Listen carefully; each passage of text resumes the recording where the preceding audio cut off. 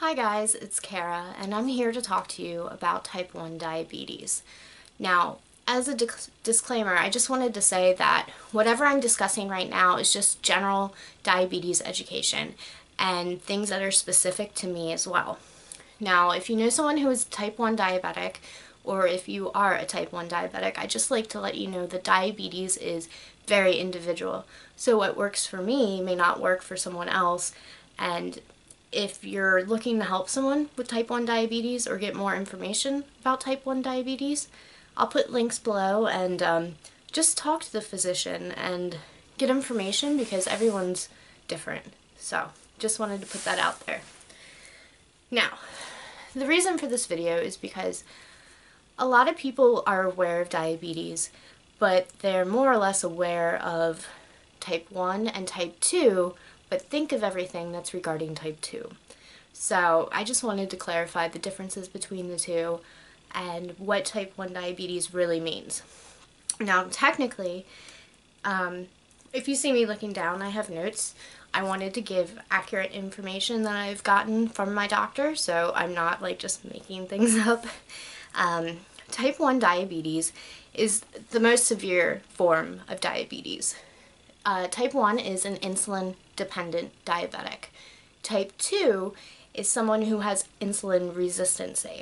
So, to make it a little bit easier for you, type 1 diabetics, they do not produce insulin on their own.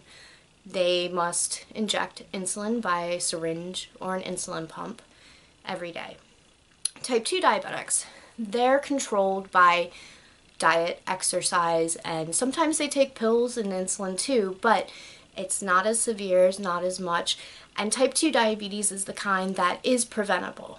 Type 1 diabetes is not. Type 1 diabetes is something that is either hereditary or it's kind of weird because, like, for instance, I have no one in my family that's diabetic, and I got diabetes at age 7. So prior to this, it wasn't in the family. So with me, it was weird because they said it was something, maybe my body was going through something, and I got it. Diabetes for type 1 is an autoimmune disease. So with that being said, there's no cure, there's no way to reverse it. If you have it, you're stuck with it. And that sounds kind of mean, but it's the truth. There are tests in other countries and therapies and other ways that are still being tested, but they aren't anything that is confirmed to reverse diabetes. But moving forward, as far as type 1 diabetes goes, it attacks your autoimmune system, and your pancreas will not produce insulin. Everyone has a pancreas with insulin in their body that lasts them for a lifetime, whereas I do not. I have to give myself shots every day. I take 2 different types of insulin.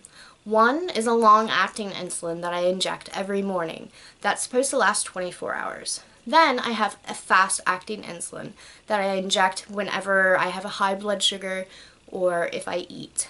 Now, the 2 of those are very different, and you do not want to mix the 2 up because that can be pretty bad as well. I also have to have a strict diet, and I have to just be calm. Type 1 diabetes, anything and everything can affect it. Emotions, if you're sick, stress, stress is a big one. You know, what you do as far as your physical activity, what you eat, different types of foods. Now, just because you have diabetes doesn't mean you can't have sugar, you can't have, you know, cake or candy. Now, I choose not to. That is my preference because I am very brittle. Anything I eat can affect me one way one day, and then like a year later, it can affect me differently. So I stick to foods that are much more healthier, vegetables, proteins, low fat, low carb, but that's what works for me. Diabetics, you know, there's people who eat normally and they just give themselves insulin to cover for it, but I'm not comfortable with that. Now, moving on about type 1 diabetes. Every day, not only do I test my sugar, I have to give myself shots, and I have to, count carbs. I have to put ratios of carbs to insulin, so it's a science. So every day I have to look at what I'm eating, calculate how much insulin it is, then on top of that, figure out what my blood sugar is. So what is blood sugar? Blood sugar is glucose measured within your body, in your bloodstream, that comes from foods, it comes from stress, everything you put into your body affects your blood sugar. Medications, food, all the things I've mentioned before about stress and emotions. I mean, even excitement, I can be happy and my blood sugar can go out of control. So I test my blood sugar. First, let me just say how it is to be me. I wake up every day and I check my sugar. Depending on that, if it's normal, good. If it's not, I give myself insulin or I give myself food. I take my long-acting insulin like I told you about, and then go about my day. I also test my sugar whenever I'm feeling symptomatic, before meals, before bed, sometimes before I leave and go in my car. If I'm driving far, I want to know what my blood sugar is. For a type 1 diabetic, normal blood sugar varies depending on the person, but for me, it should be anywhere between 80 and 120, 130. Unfortunately, I have not managed to have a balance between that. So to me, anything in the 100s is perfect. But so anything under the 80 is when you're low. And low blood sugar is when you have to eat. And that is something with sugar. Mostly orange juice, or they have glucose tablets or glucose gels or glucose powders. Something with sugar, soda, and you want to follow it with a protein. And protein can be peanut butter. Peanut butter is also really good. So when you're low, you eat, you wait 15-20 minutes, check your sugar again. And then if it's rising and it's going up, you're good. If it's not, if it hasn't moved much, then that's when you kind of have to correct a little bit more. And it is like a game in its own, because a lot of diabetics, including me, overcorrect for their lows, because sometimes what you're eating doesn't kick in fast like it should be, and you think you're dropping or you're not coming up, and you end up eating more, and then you're high or higher than what it should be. So anything, say, over the 130 to 120s, anything around that, could be considered low, depending, high. I'm all confused. So when you're high, depending on what it is, you have a sliding scale. So if you're over a certain marker, you give yourself insulin. So on a bad day, if I'm low and high, I could check my sugar over 10 times a day. And a lot of diabetics test, 4 to 5 times a day, depending on how controlled you are. So high blood sugar is just as dangerous as low blood sugar, but that's the one that's a little bit more trickier, because you have to inject insulin and it has to register to your body to lower it. For me personally, high blood sugar it takes a while for it to come down, and it's just terrible. And diabetes isn't terrible, because if I wasn't diabetic, I wouldn't be the person who I am now. So I'm kind of happy I'm diabetic, because it's made me stronger. A little backstory. I got diabetes when I was 7. Apparently I was diabetic for a while without noticing it. Again, like I said, nobody in my family was diabetic, so there was no concern. I was kind of on the heavier side for my age, but prior to that, I dropped a lot of weight, which we thought was, good, because, hey, we thought that I was eating healthier and being more active, but that wasn't the case. My blood sugar got so high that I went into a diabetic coma. I was in the coma for several days. It gotten so bad that my organs were not performing normally, they were failing. And they suggested that I get removed from all the machines and just see how I handled disconnected. Well, obviously I'm here right now and I woke up. So from age 7, I had to grow up. I was told that I had a disease that I could die from, that I couldn't be like all my friends, and I couldn't eat the things that my friends were eating. I had to get shots, I had to test my sugar, and at age 7, that's pretty scary. But I thought it was cool, I thought it was different, and you know, I handled it well. But because of that, I had to mature, I had to just deal with things in life that were a lot differently. So as much as I rant about my diabetes, or you know, how frustrated I am, it's who I am, and I'm happy that I have diabetes, in the sense that I've gone through things that a lot of people haven't, and it's made me stronger. I appreciate things differently. Now, there was a question that I do remember, and somebody asked if I hate type 2 diabetics, and no, I don't hate type 2 diabetics. I feel like, you know, regardless of the type that you have, you do have a bond. They sometimes have things a little bit differently than me, and vice versa. So the biggest question that this person says is, putting type 1 or type 2 aside, is this a disease that is a result of influence by too much sugar consumption or the lack of water earlier in life?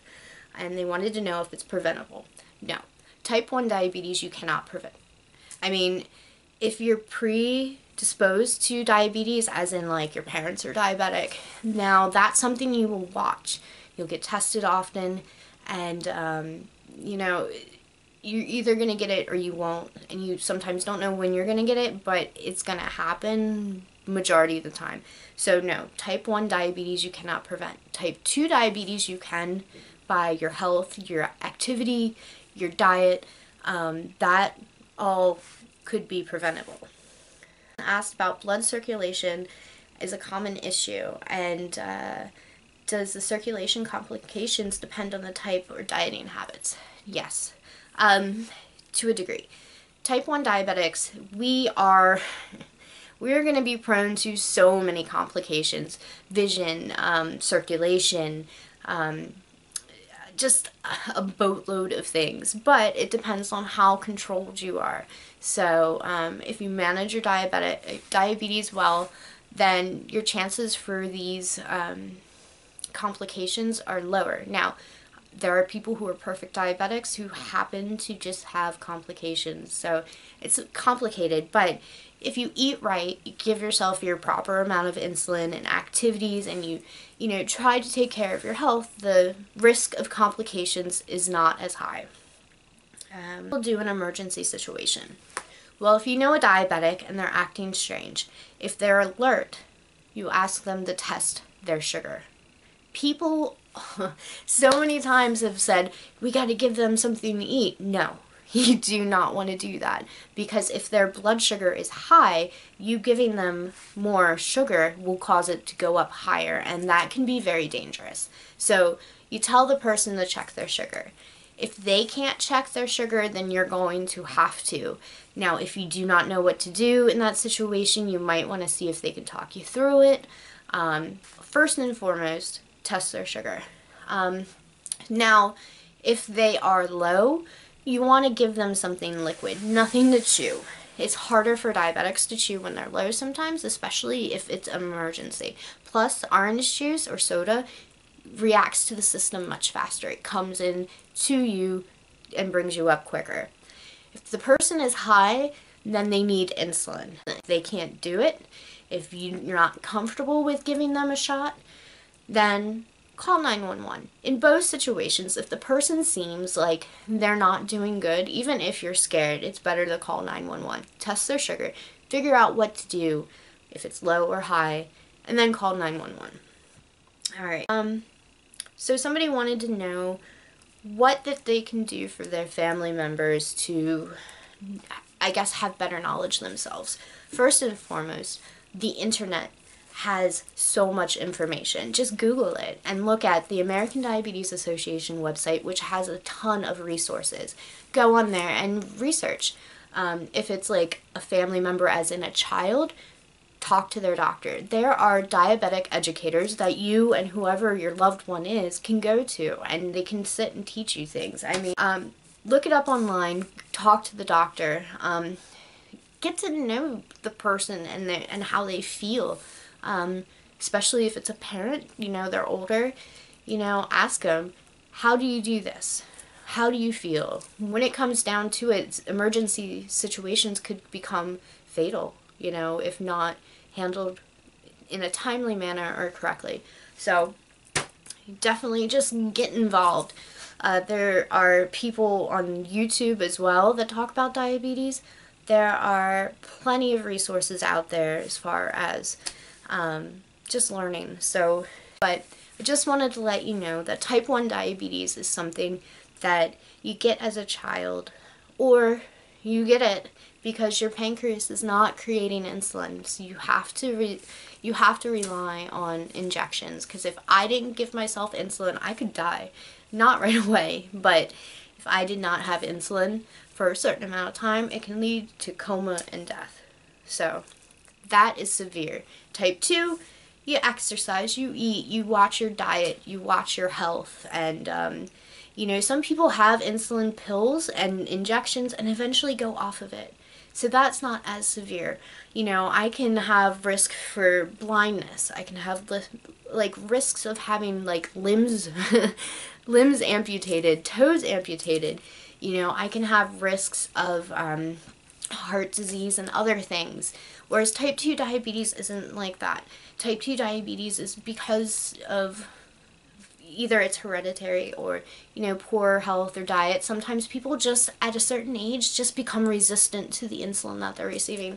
Again, type 1 diabetes and type 2 diabetes, even though it's standard across the board, everyone is individual. So I just wanted to explain that. Now, if you wanted to know more about it and you had other questions about me and my diabetes, leave a comment below. I'd be more than happy to make another video regarding diabetes. I can go into my coma story. I can go into how I once was on an insulin pump and the problems I had with that. I can go into, you know, just other things that provide more awareness for type 1 diabetes. I think if people knew really what type 1 diabetes is and what to do and how to handle it, and, you know, just recognize the difference between the two, then there won't be so much confusion. And of course, I'm rambling, and I just want to thank you guys for watching my video. I'm going to link other diabetic resources down below, and just go ahead and do some research. You know, you can never know too much because everything keeps changing. And hey, if you're a friend of mine, you should know what to do. You should be able to tell me, Karah, check your sugar. Karah, did you eat enough? Because you're looking kind of, you know, sick. You know, test your sugar. Are you low? Not that, you know, I don't know what to do, but it's nice to know that the people who are around you, friends, whether they're close or acquaintances, just are aware of this disease, because it is something very serious. But I just want to thank you guys for watching, and again, like, comment below, ask me questions. I'll make another video. I mean, I got a camera for this, so I plan on using it, and I love talking about my diabetes and diabetes alone. But this is a short and sweet version, not that it's very short, and you know, I just wanted to thank you guys for hanging in there with me, and I hope you all have a nice evening.